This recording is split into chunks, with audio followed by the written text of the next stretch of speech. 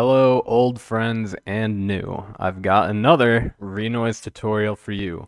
Today I'm going to be talking about sidechaining, or my own little janky way of doing it. This isn't the official way of doing sidechaining in Renoise. I don't actually know what that is, because I've never really needed to. I get all the control I need using this method. Super quick, super simple. Let's go. So just start with anything we want to sidechain. Let's just go with some random chord. Sounds great. And we want it to be sidechained by a kick. So when we have them playing together, just one over the other, it's not sidechaining, obviously. So what we want here is a compressor. Anyone will do, but I like the stock one. And on this track, what we want is called the signal follower.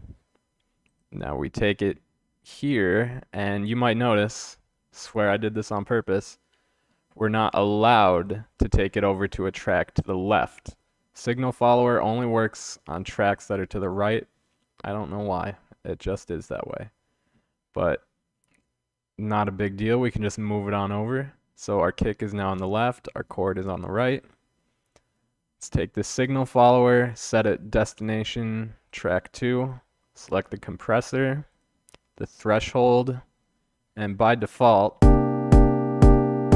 it's doing the opposite of what we want to do. It's only bringing the volume up when the kick plays. Fixing it is as simple as changing the minimum and maximum. And there you go. You can adjust more with the sensitivity over here. Lowering it will make the effect more dramatic. Raising it will make it more subtle. The attack also does some stuff. The release does some stuff.